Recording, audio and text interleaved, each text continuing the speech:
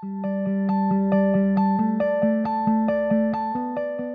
I am Dr. Asif Tahir, and I'm a lecturer in renewable energy at the University of Exeter.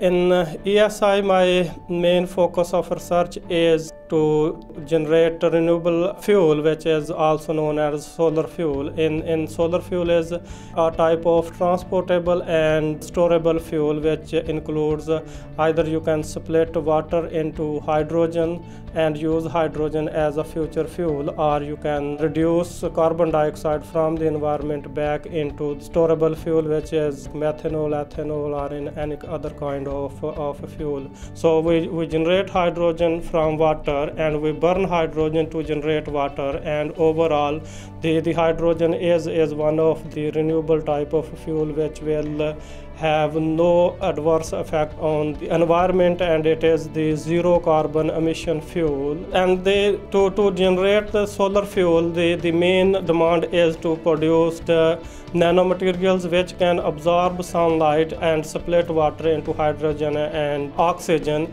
And to generate these nanomaterials, we need chemical methods and synthesis methods which are compatible with the green chemistry. It is also known as green technology, in which the way I am producing these materials is to use less energy and to minimize the waste of the production of these materials.